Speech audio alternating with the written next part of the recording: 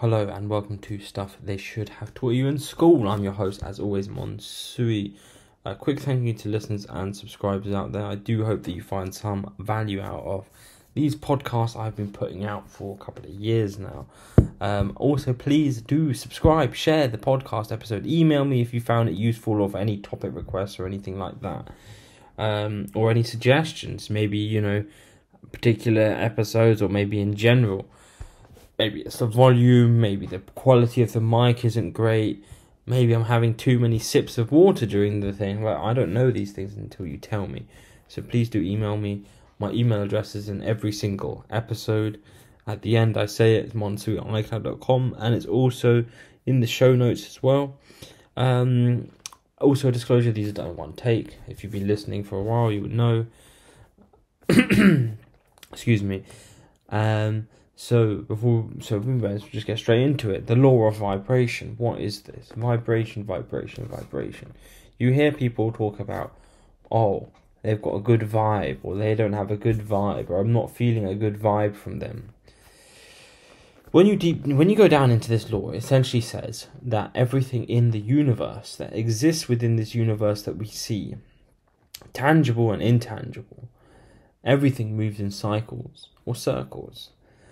Essentially, that is a vibration. Up and down, up and down, up and down. Round and round, round and round. So everything has its own unique vibration. Everything that you see around you, everything that you touch has its own unique vibration. One way to sort of help people understand this maybe so you can see colour, right? So colour is a specific type of vibration. Within that range, you've got all of these different colours. So what we've got here is the items that have got a specific colour, say red or blue. They basically have a certain energy to it, a certain vibration to it that then emits it, and then you receive it as those colours. Now, the vast scale of all vibrations, in the world, colour is just a very, very small point. The vibrations are in everything. Everything, including this computer I'm recording it on, although it looks solid, really everything inside there is going vibrating really, really fast. The table, it's vibrating so fast that you actually can't put your hand through it. Whereas when you got stuff that vibrates slower, but much, much slower, you can put your hand through it. And so vibration is waves, and waves is energy. And when we look at it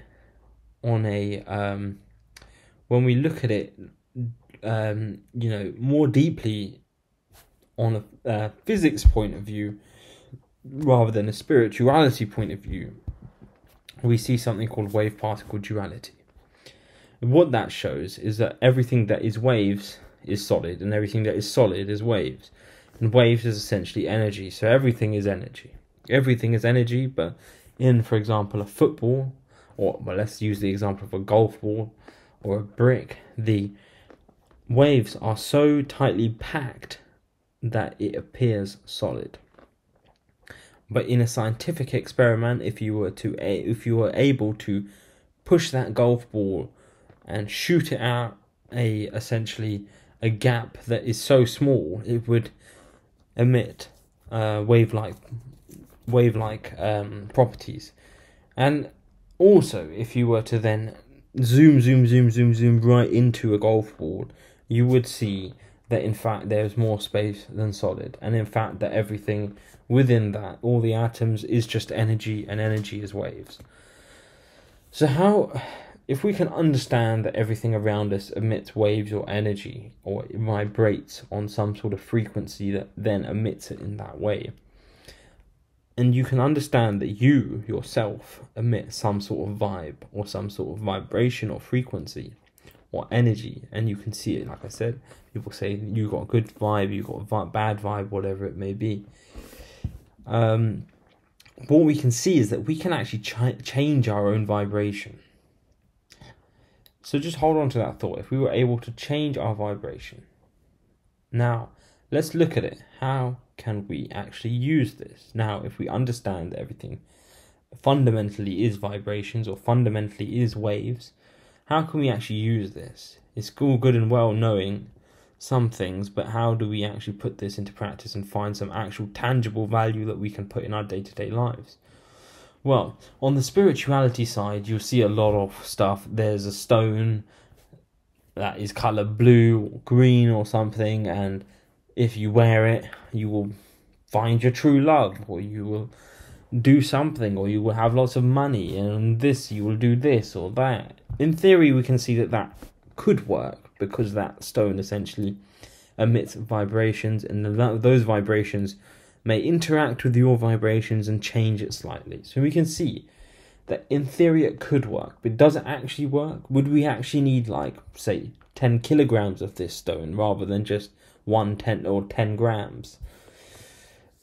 I don't know whether this works or not. I haven't put much research into it. You can believe it, maybe it works, maybe it doesn't. But I would argue that if you really believe that these things work, then they will work. But if you believe and you really believe that they don't work, they won't work. So why is this? Well, it's actually because of the same thing, the vibration. So if you believe that works, you are changing your vibration to believe that. And when you look at it into like a personal development side of things as well, you understand that, okay, if I believe something, and then actually what happens is the brain will affirm it, and it will look around to tell you things that affirm that.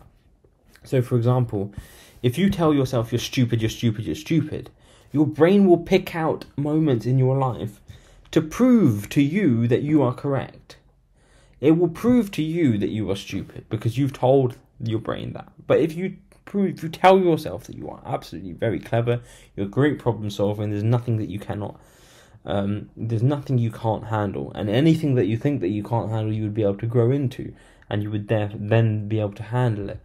Then essentially, you are raising that vibration, as it were.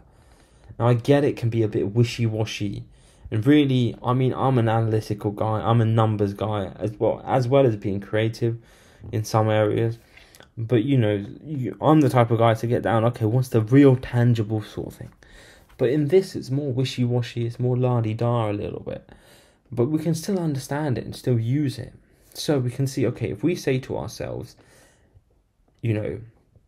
X is good or X is bad, even though that in itself it's neutral.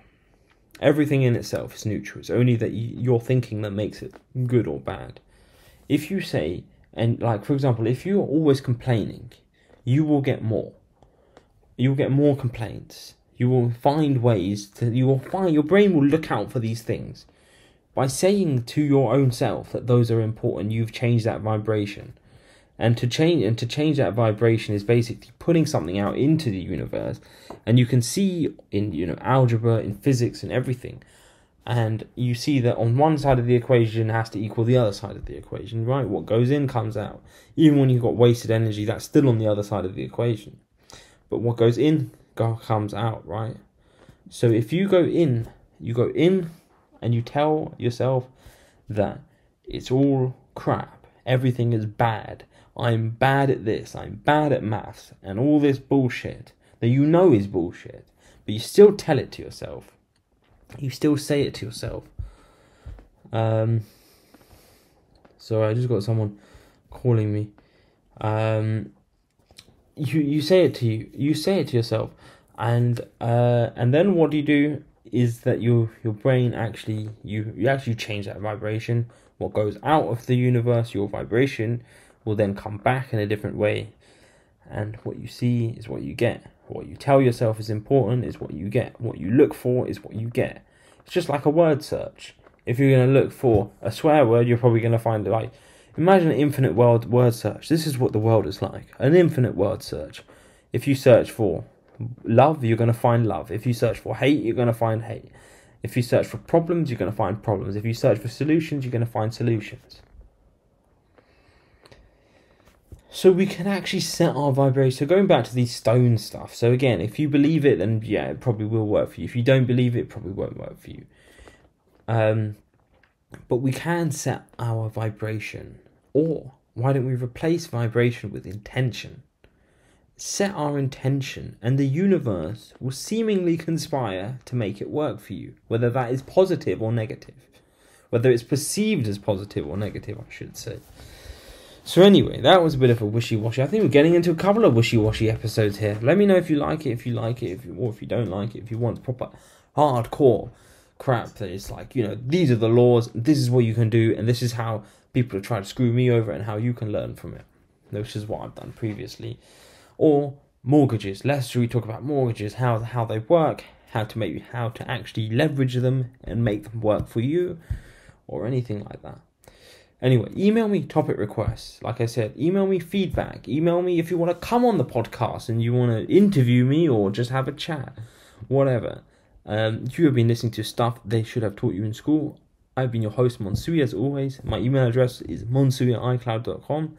Please like, subscribe, share the episode. Give me a rating on iTunes, Android, and Google Play, whatever it is. And I will see you on the next episode. In the meantime, just be a little bit, be conscious of your vibration. What are you putting out into the world?